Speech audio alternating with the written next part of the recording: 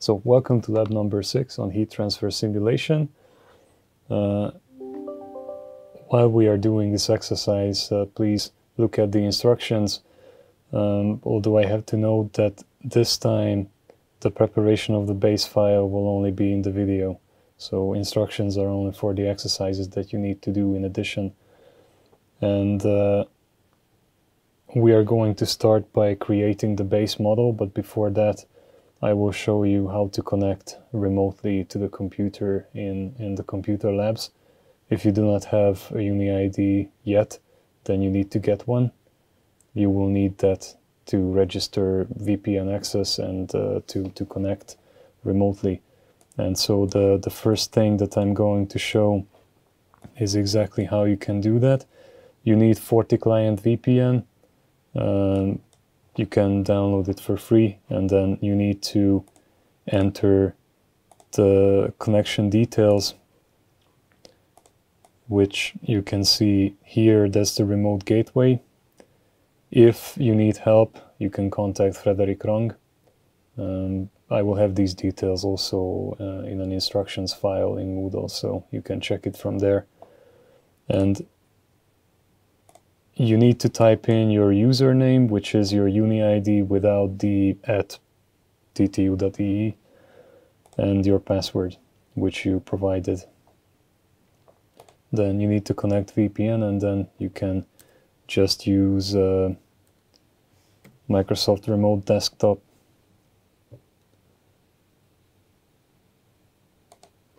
So that's okay, now it's connected. And computer name, you need to choose one that's available in the lab. We will give you some examples that you can choose from. Now I'm going with this one, and you need to add .intro.ttu.ee to the end. And I have already provided my account details for the UniID account that I use, so I only need to type in my password and then it works. Now launch console and start building. So we start building by clicking on the model wizard, and this time we're going to do a three-dimensional simulation. So just click that. Heat transfer in solids is the model that we are going to use.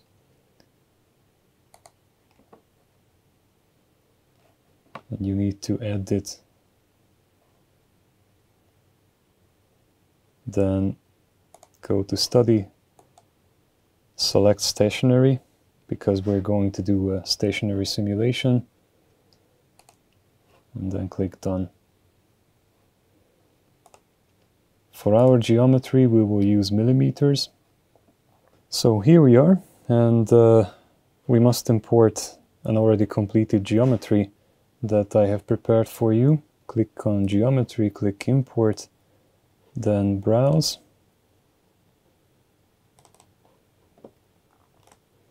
And then import. So you can check in the instructions what this model is, and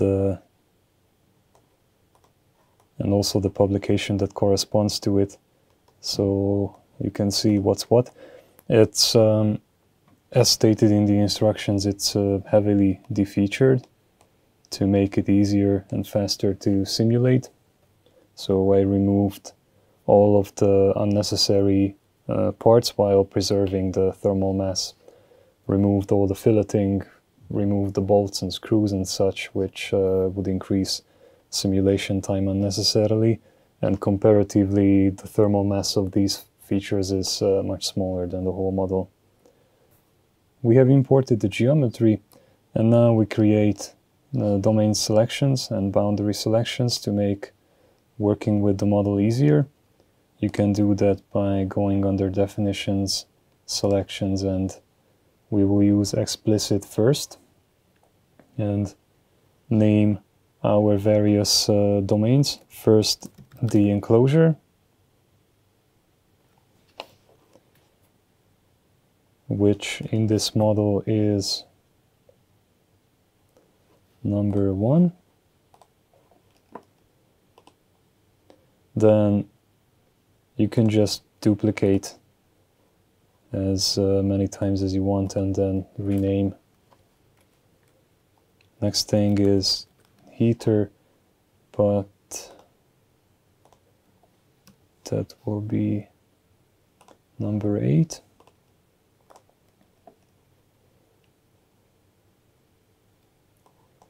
Next thing is water in the reaction chamber of the chip, which is number 10.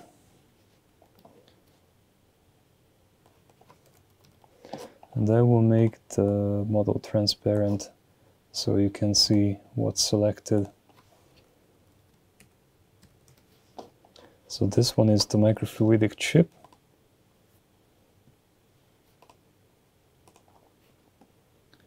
Next thing is the circuit board for the heater, which is 7 in this case. And we need to add the air domain, which is 2 to 4. And in the meantime, you can see how you can easily select boundaries if you know, or boundaries, sorry, domains, if you know what number they have. And this also means that you can copy the same way from other selections in your model.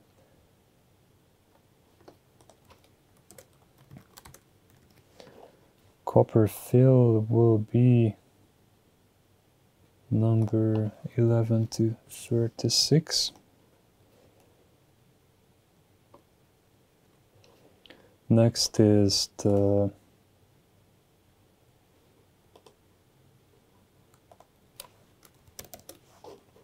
positive contact, and this one's a boundary.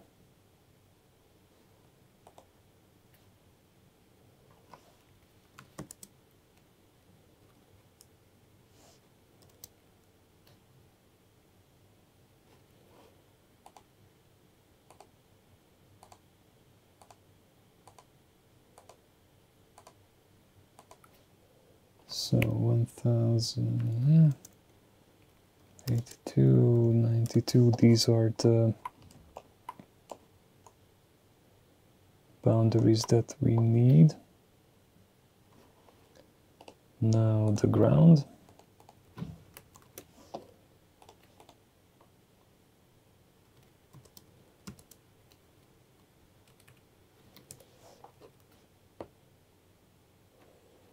And for the heat losses, we need to define the walls which surround the device. So first vertical walls.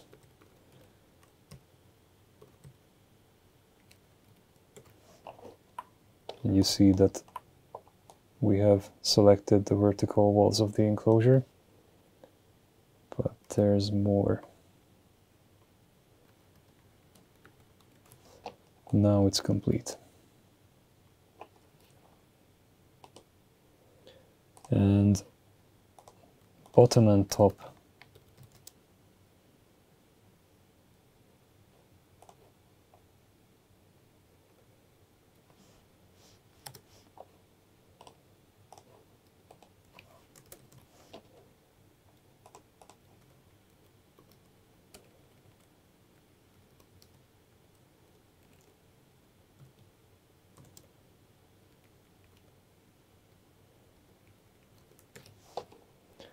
So that's that.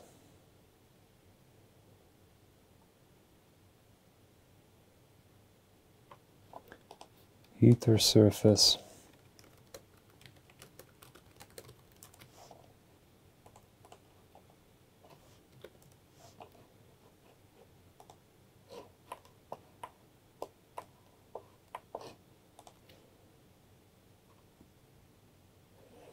And now we're going to do something that you have not done before, in my opinion, which is connecting the different selections.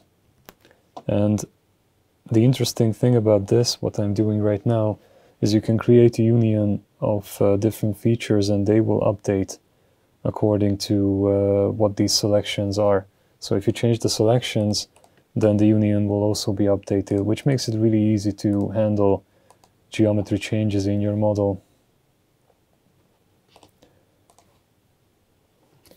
Now, copper.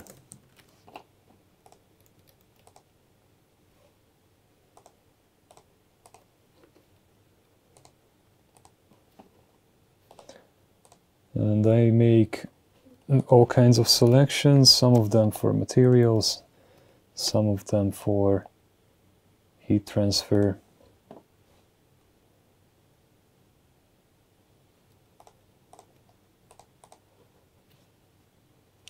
And we're going to add parameters, which you have already used before as a function, so nothing interesting happening here. You can just import the parameters that I provided. These are for dynamically changing initial values and such. And at the moment, it is what it is. You might need to change some of them according to the exercise. I will add a domain probe to measure the temperature of the reaction liquid. I will also name it as such. And it should be in Celsius degrees.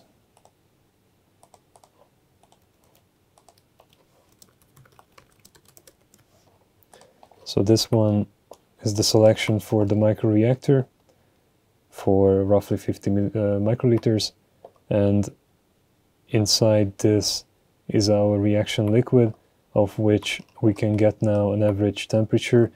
In reality, your sensor is somewhere here in the middle, and therefore you cannot directly measure the average temperature. You cannot measure anywhere else, in fact, than just where your probe is. So the interesting thing about simulation, and that's the true power of it, is that here you can do this. Furthermore, I can add a domain point probe, which will act as the temperature sensor exactly where the sensor is in real life. And you see now it's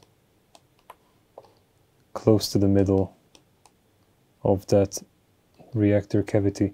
And I'm sorry about the looks of this model. Because of remote desktop, I had to use software rendering, so that's why it looks as ugly as it does. Probably you will have to also set up your console, if it hasn't been set up already, to use software rendering, because Direct 3D or OpenGL might not work, might not even start, in fact. And once this is defined, so now I have defined the position. Actually, let's do it the same way as in the publication.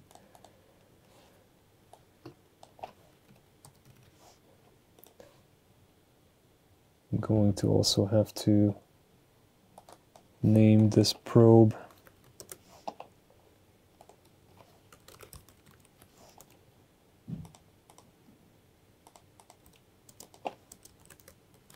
So what I'm doing with the descriptions will be for the plots. Now it's time to start adding the materials. And we're going to use mostly built-in materials from the material library. You should use the same to get the same values. So under selection, you select previously defined copper. Now FR4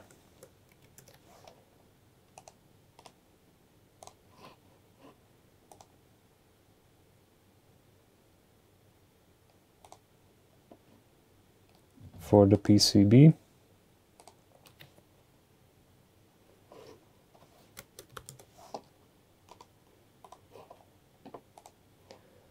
And okay, it has everything predefined, which is good. For air, we need to select the air union, then add material for water.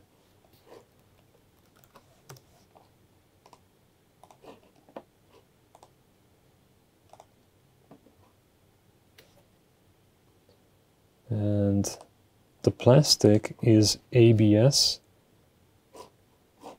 which is not predefined, so we need to create a blank material for ABS and select the plastic domains and then just provide the values ourselves.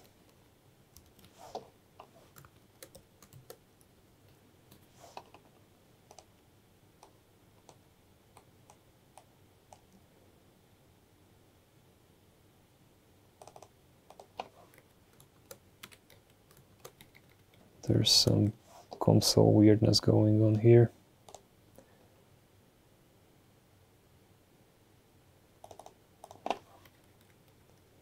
Yeah, forgot multiplication.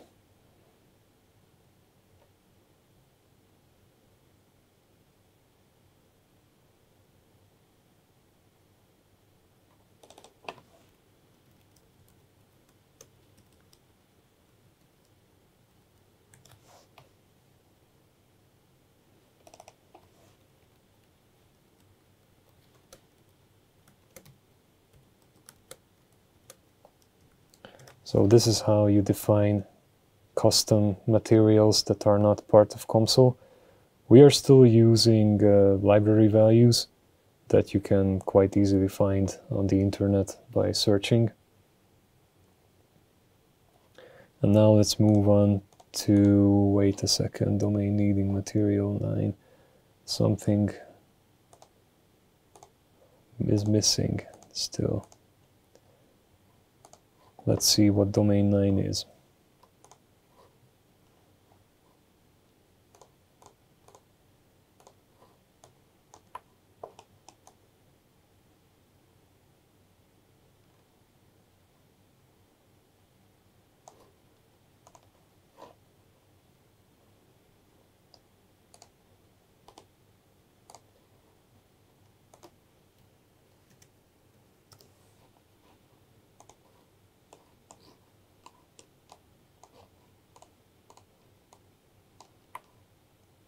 There doesn't seem to be a domain 9.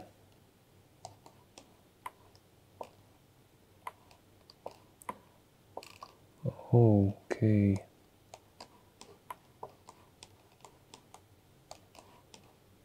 Something got left out from the copper selection.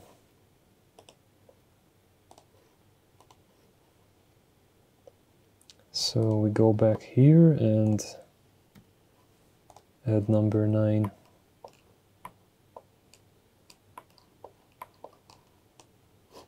Now it should be okay.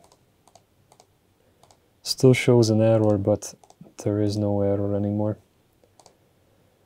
It's just not, it hasn't updated yet.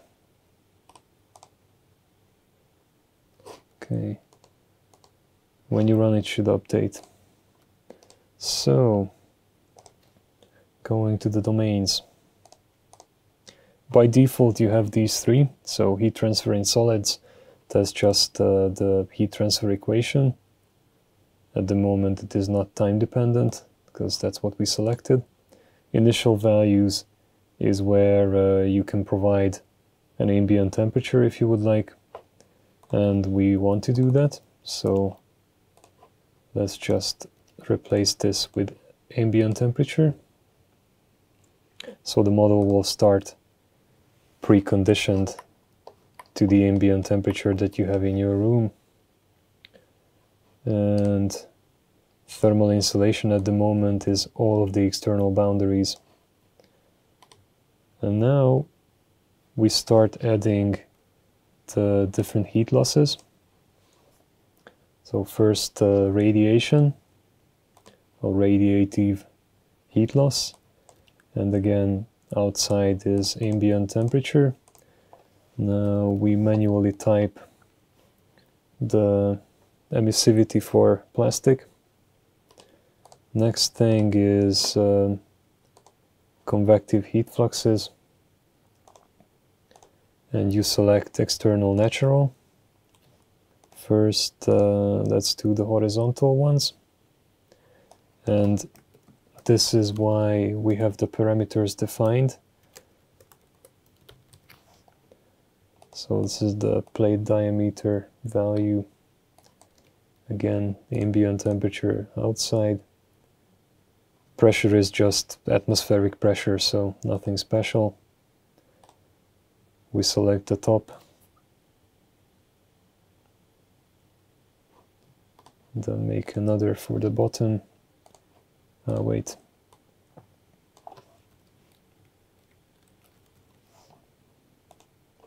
So this one was for the top. Now we made another for the bottom, just like that. Here also have to select downside, so upside top, downside bottom, and finally the vertical walls.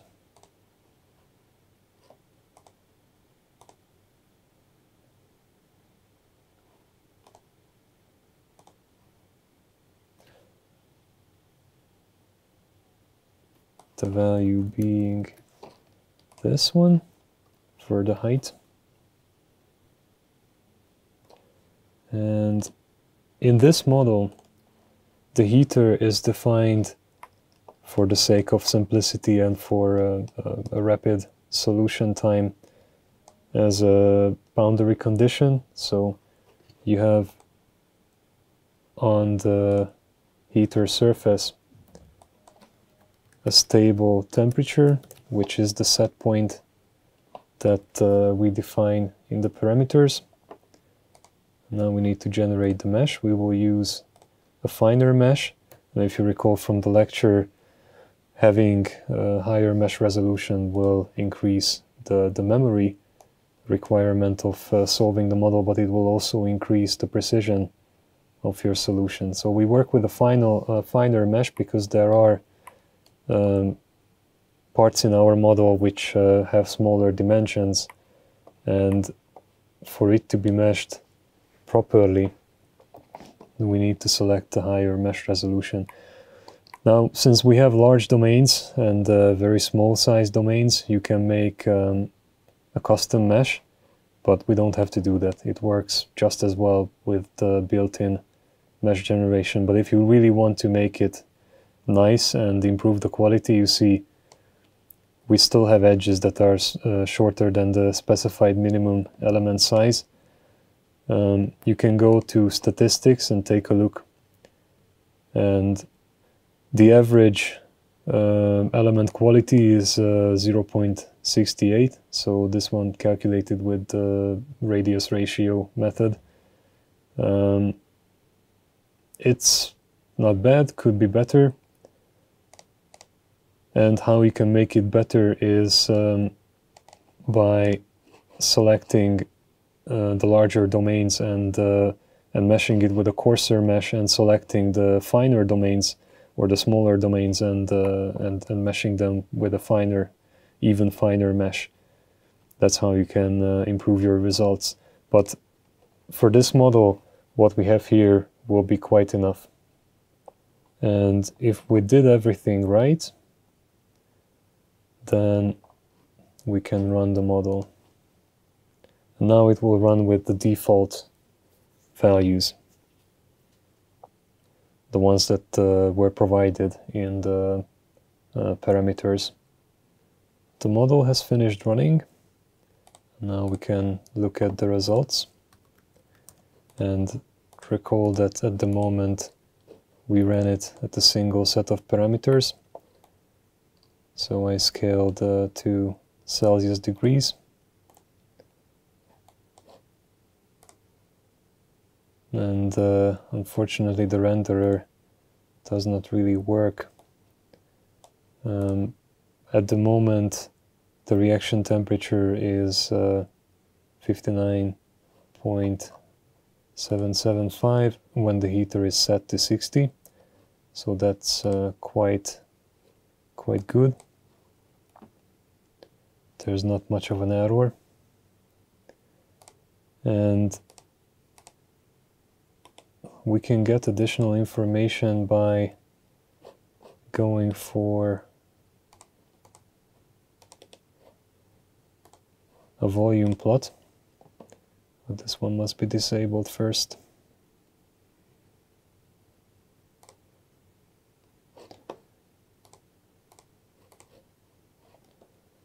The only problem is, again, the renderer is in the way. So let's see.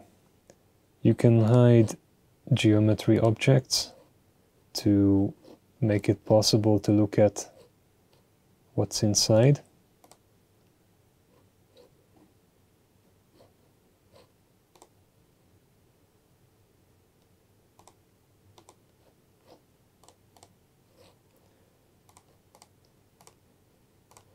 This is a very nice trick that you should remember for your own work. Now this is the distribution on the chip, and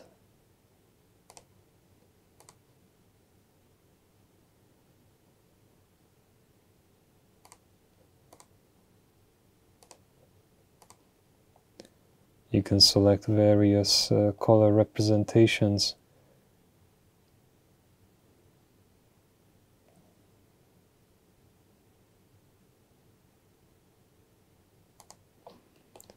So we'll just stick with the thermal.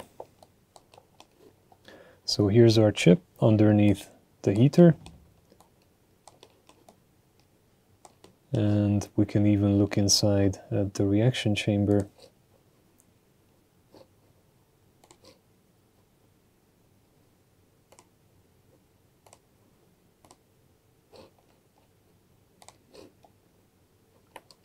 So this one is the temperature distribution in the reaction chamber, and if you click at various parts, but first you need to check that it's in Celsius degrees to make it easier to interpret. You can click at various spots to see what the temperature is. It's even possible to make cuts.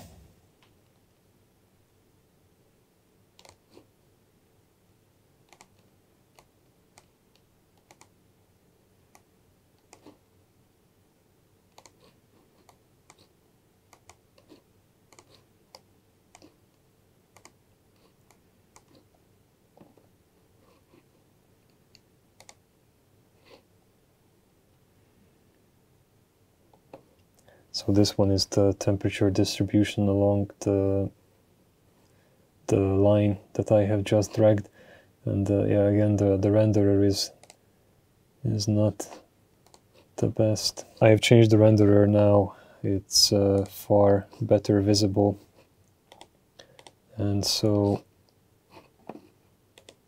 let's go back to the surface first. So this one is the temperature distribution on the surface.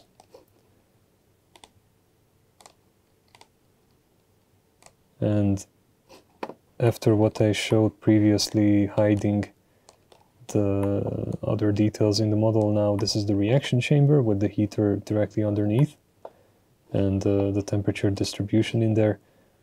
And this plot is going to be that cut line, which is still looking quite weird. In any case, if this is what happens on your side, you can always just export the plot and then look at it more close up. Now, for the next steps, this is where the hint part of the video comes. What you will need to add is defined also in the instructions. It's hidden, but you can see what you need to enter if you need some help. So these are the variables that you need to add. You also need to add a parametric sweep, and these are the temperatures that you need to test with. it's provided in the Excel table that comes along with the instructions file. This is what you will need to work with and where the final results will need to go. And you need to also connect